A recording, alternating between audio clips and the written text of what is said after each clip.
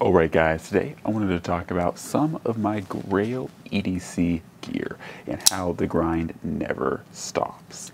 So first off, it's worth clarifying, I think, what does Grail EDC gear really mean? Essentially, what I'll be going over in this video, whether it be knives, guns, watches, pens, stuff that I have sat there, looked at, oohed and awed, and said, I want to add that to my EDC collection. And moreover than just going over it and showing off stuff that I have, I want to go over why this stuff became Grail in the first place. So for me, let's start off with knives, probably the bread and butter of this whole channel and what you guys are all here for. So first off, when it comes down to the Grail knives, I chose a couple of them. Of course, there are many, and I have videos detailing all of them, but I think the two that have really rose to preeminence with me are going to be my custom Gavco Nurse and my Hinder XM18. Now, both these guys are purple, and that is a pretty good reason of why I actually like them. But overall, yeah, these guys are fantastic because both of them are drop shut close, super smooth, and I think that both of them for me fit the bill for EDC very well. You can choke up, you can use them very well, you know, like really get up on the blade, and I think that they are not only like very usable, arguably the recurve blade is a little less usable, but they're also just extremely attractive. I love the way Hinders look, and I'm happy to see more people, especially knife tubers, talking about Hinders. I know that there are definitely controversies surrounding Hinder and the heat treat on the blade steels, but I've really not had any issues with either of my two Hinders, and I just really love both of them. I love the action though, especially on this 3.5-inch XM18.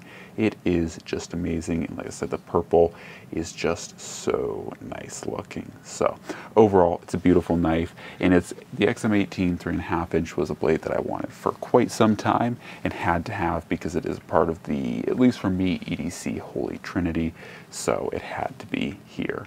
Like I said, the next one up is the Gavco Nurse. Now this is an XL hunchback due to its style, but this is a full custom. As you guys can see, there is just a lot of hand work done on this blade. You can see that the whole spine of this blade is textured quite nicely, in my opinion. Even the inside here is textured, and then of course you have that milled handle that just is very beautiful. In addition to, there's also a lot of texturing on the clip. It is kind of hard to see, but it is kind of like a rock pattern on here, and it is gorgeous. Not to mention this Timascus is beautiful in its own right. But yeah, this just pale looking purple for the handle, and then this deeper purple and blue clip is just fantastic, and absolutely love this. I knew that I was going to get a custom Gavco Nurse at some point in my life, and yeah, I was really excited to add this one to the collection. Also, I will say I absolutely love the fitment on this guy right here. It is just right there. Like, you can see how that tip is just right freaking there. It's just so clean. So anyways, that is the Gavco Nurse. It is a Grail because it's a knife that I've wanted for some time, and yeah, it just fits me so well. It is a little bit on the small side, but it is worth noting that one of my favorite smaller knives to carry is the Hinder XM18 3-inch version, and it is actually just a bit bigger than the Hinder XM18 3-inch. So it is not terribly big, but it's also not the smallest of the knives that I EDC. So anyways, that is the two kind of Grail knives for the EDC. Now let's talk about the watch real quick. So this is a watch that admittedly hasn't been out too terribly long. This is the Apple Watch Ultra, and it is a one that I wanted because when it first dropped, there were a lot of promising claims to it, predominantly in its battery life, and that was the biggest thing that I really valued about it, was that I was having a lot of issues with my Apple Watch and getting it to last even just 12 hours through a normal workday. And I did think for a while about going over to other watches, things like the Garmin family of watches, but the primary reason why I didn't want to do that was because these Apple Watches, and regardless to what you think of them exactly, the Apple Watches do have a really nice benefit that they are very seamlessly integrated with a smartphone. So with all of your apps, they get really good notifications. You can respond to text, take phone calls, and so you do suffer with battery life, but you get really good integration with your phone. And that's really half the battle for me, in my opinion, when you're wearing a smartwatch, is to have something that truly helps you stay connected with your phone.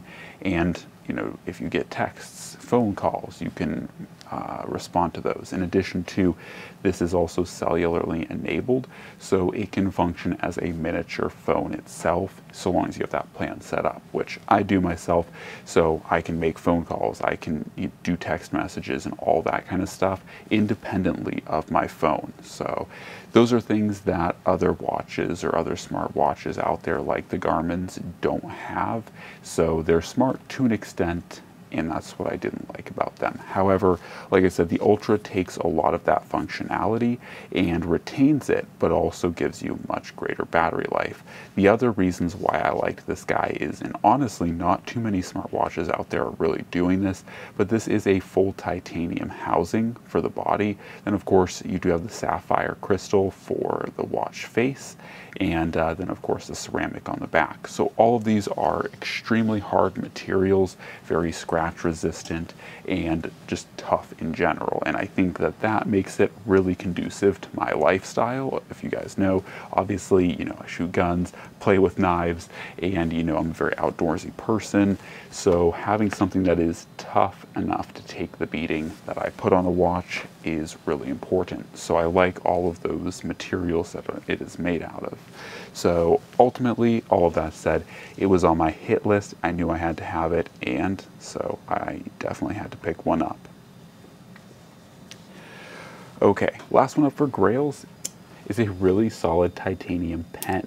Now, I know I've wanted a custom pen, and honestly have carried pens, kind of like custom pens or EDC pens, whatever you'd call them, since my good old Mirattack, what is this guy? This is the Embassy in brass, and I do really like it, and trust me, this thing writes so smoothly, especially for being a Fisher Space Pen insert.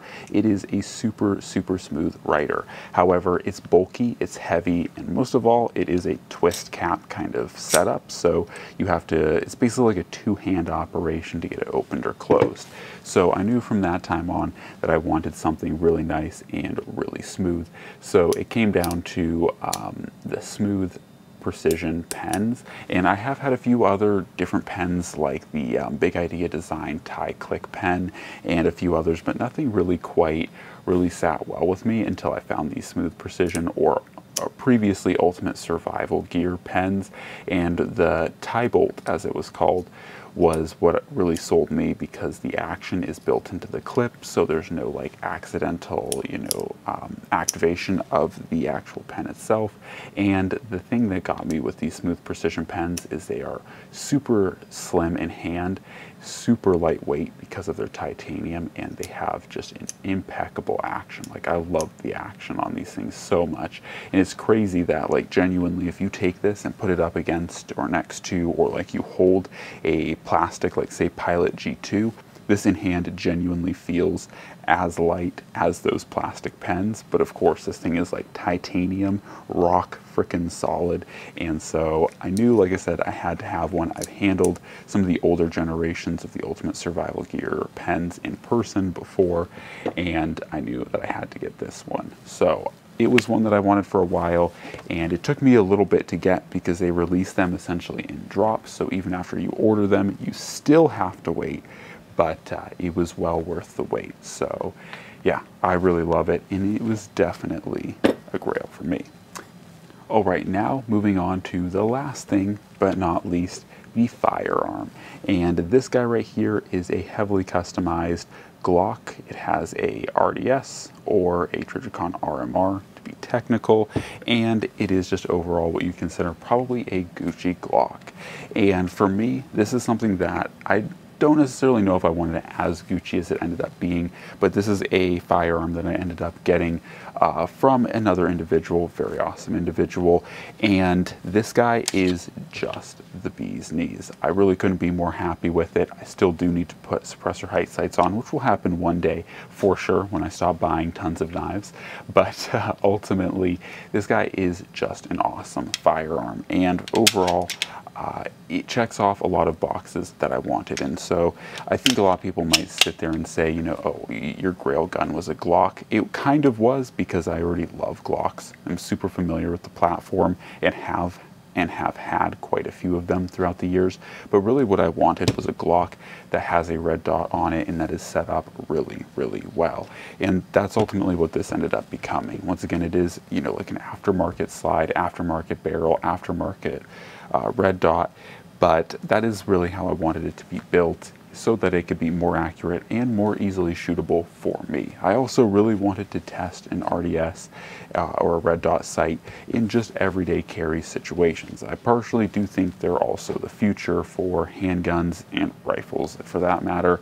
So it was something that I was like, knew I was going to do one day. So once again, kind of similar to a lot of this stuff, I didn't know exactly when I was going to get that firearm or get that watch or get that knife or even pen for that matter, but I did end up doing it, and I could not be more happy with this setup as far as an EDC handgun. And that's honestly why, like, when it comes down to it, you know, when I do my pocket checks and stuff, you know, like, why is this Glock pretty much in every one of them? I do occasionally carry other firearms, but honestly, like, predominantly, this is the firearm that sees most time because I really do love it. So, yeah, that's kind of how it became a Grail, and I definitely knew that, like I said, I had to have it at some point because it's just too cool to not have an RDS equipped Glock that has all the cool, you know, like forward slide serrations and fun, awesome setup. So anyways, this is basically my Grail EDC, or some of my Grail EDC setup and like stuff, like whether it's tools, knives, you know, watches, accessories, all that kind of stuff. This has been a lot of like things that I look at and like, man, this is what I really want. Of course, I'm going to continue to add knives, guns, watches, pens to this EDC. The grind really never stops, and I have a ton of fun with it personally, and that's, I think, the biggest thing for me. It's not necessarily that I constantly set new goals after, you know, achieving something else that I had wanted, but it's just a nice steady grind towards, hey, that looks really cool, or I really want to test that out, and I end up picking it up and running with it. So that's kind of how Grails form for me. But yeah, this is some of what it looks like currently, and definitely some of my most favorited items for EDC at this point in the game. Anyways, guys, hopefully you enjoyed the video. As always, God bless, and I'm out.